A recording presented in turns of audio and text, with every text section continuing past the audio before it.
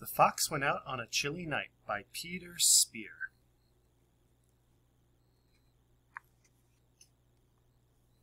Well, boys and girls, can you tell what season it is from this illustration?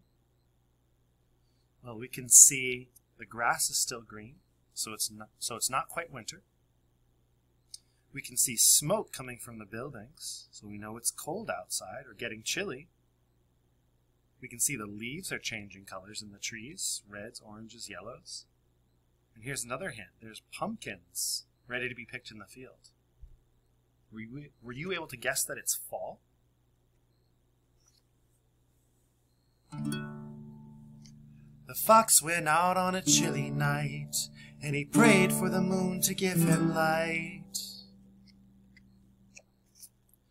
For he'd many miles to go that night before he reached the town. Oh, town, oh, town, oh, many miles to go that night before he reached the town. Oh.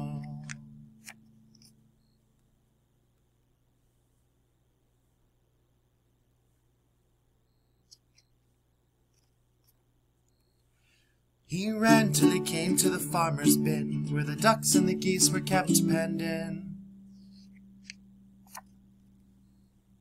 A couple of you are gonna grease my chin before I leave this town. Oh, town, oh, town, oh. A couple of you are gonna grease my chin before I leave this town. Oh.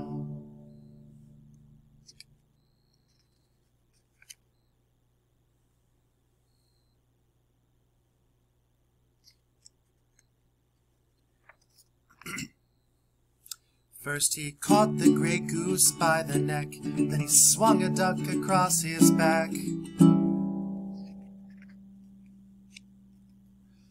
And he didn't mind the quack, quack, quack, and the legs all dangling down, oh, down, oh, down, oh.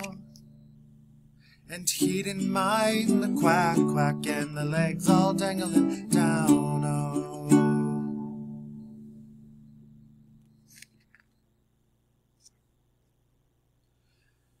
Then old Mother Giggle Gaggle jumped out of bed. Out of the window she popped her head, crying, John, John, our gray goose is gone, and the fox is on the town. Oh, town, oh, town, oh. John, John, the gray goose is gone, and the fox is on the town. Oh.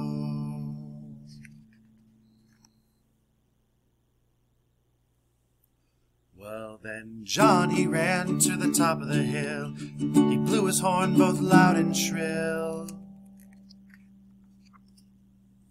The fox, he said, I better go with my kill, or they'll soon be on my tail. Oh, tail, oh, tail, oh. The fox, he said, I better go with my kill, or they'll soon be on my tail. Oh.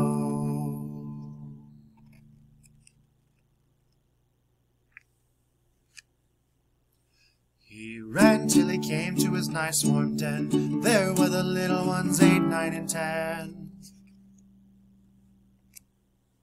They said, Daddy, Daddy, go back again, because it must be a wonderful town. Oh, town, oh, town, oh. Daddy, Daddy, go back again, because it must be a wonderful town. Oh.